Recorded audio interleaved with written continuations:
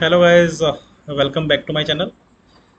So in the previous lecture we discussed about how to implement Singleton Design Pattern using Initialization, and prior to discussing about the implementation of eager Initialization for Singleton Design Pattern, we discussed about the challenges in Singleton Design Pattern related to multi-threading, and then we discussed about what is thread safety in Singleton Design Pattern and how to achieve it using eager Initialization.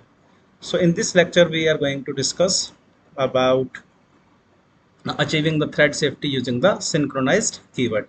So let me jump to the lazy initialization first. So in the lazy initialization, what we need to do, we were getting the instance on the whenever we need, right? We were calling the get instance method and we were doing it. So in this method itself, if I'll put a synchronized keyword, then also I can achieve the thread safety. Let me jump onto the actual code, how I can achieve it. So if you look at it, this is a class, right? Don't go by its name, right? It is, I have written the class name, anything you can write, right? Private static, it is similar to what we have discussed so far in the lazy initialization. Only change which I have brought in is synchronized keyword. So synchronized keyword in Java is responsible for locking a particular resource. So in this case, what will happen, as soon as one thread will get into this, right?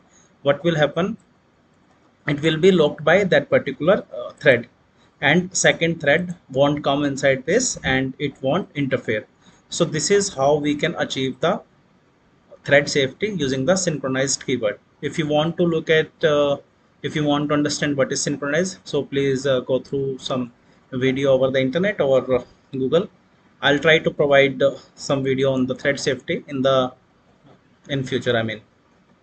So that is it on how to achieve thread safety using the synchronized keyword in Singleton Design Pattern.